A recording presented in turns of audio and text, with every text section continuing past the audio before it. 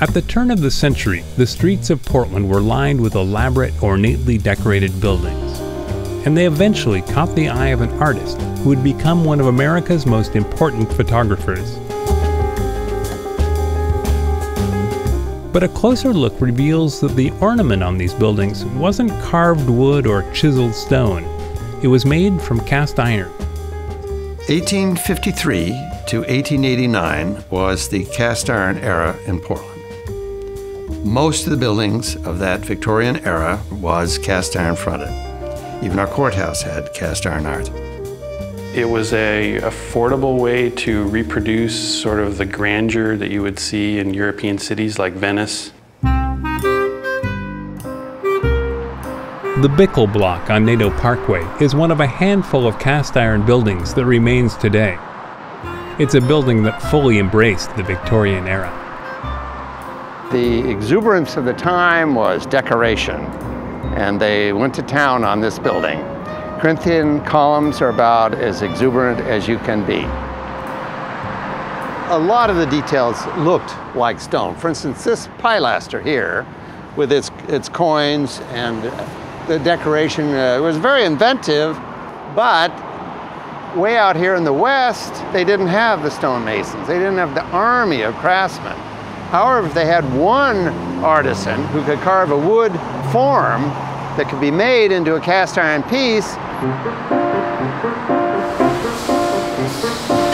Cast iron was made by melting down large pieces of iron ore and pouring the molten iron into molds. You know, once those were cooled, they open those up and you had your column or you had your fancy griffin ornament. Architects could browse catalogs, choosing from dozens of cast iron ornaments to decorate their buildings. Used correctly, they'd look just like stone. There's one way to tell that a building is really cast iron, and that is with a magnet. Place a magnet on here, it sticks. It is really cast iron architecture. But by the 1930s, everything began to change. There were two forces that pretty well ended our cast iron heritage. One was the flood problem. The other was the car. Now the car came along, and of course we had no parking lots for them. Well, there's that old building over there. It's practically derelict. Tear it down. But in 1939, the Works Progress Administration, a Depression-era government work program, hired a young photographer by the name of Minor White for a special assignment. Minor was asked to photograph, in particular, the buildings along Front Avenue that were about to be torn down. Minor was just starting out in photography at the time. Minor White is known worldwide primarily for the beautiful and often abstract work that he produced in the 1950s through the 1970s.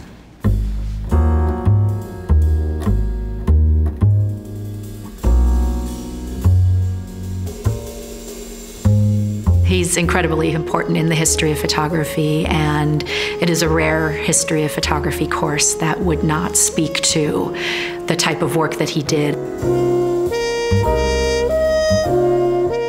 I think that we can see Minor's fully fledged aesthetic beginning to emerge in the work that he does for the WPA.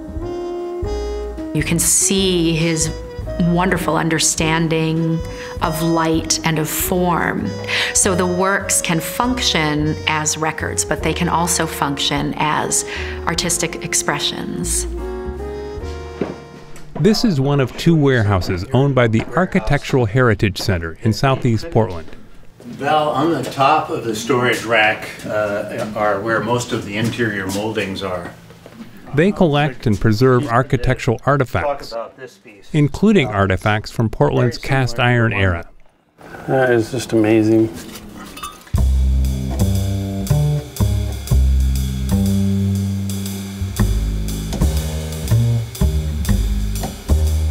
For the Minor White exhibit, we knew we had at least a few artifacts that showed up in some of his photos. And so when you get to see that photo and then you see the object right side by side, then you go, oh, wow, that's, you know, that's that sort of eye-opening moment where you're like, so that's what this stuff is made out of.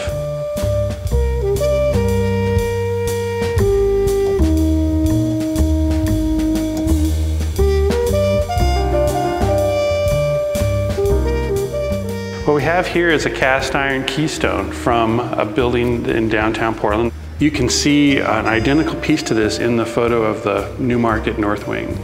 As you can see, it's a gorgeous piece of cast iron that probably weighs, you know, 100 pounds or something.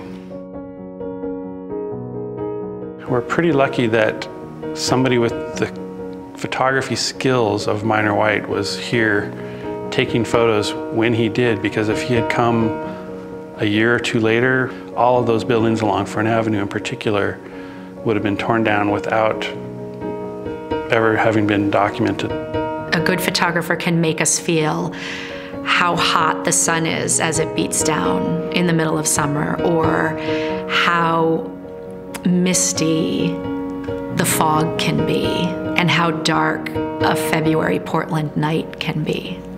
It doesn't look anything like that anymore. You can't even imagine it. And so that's why his photos are so important to the city.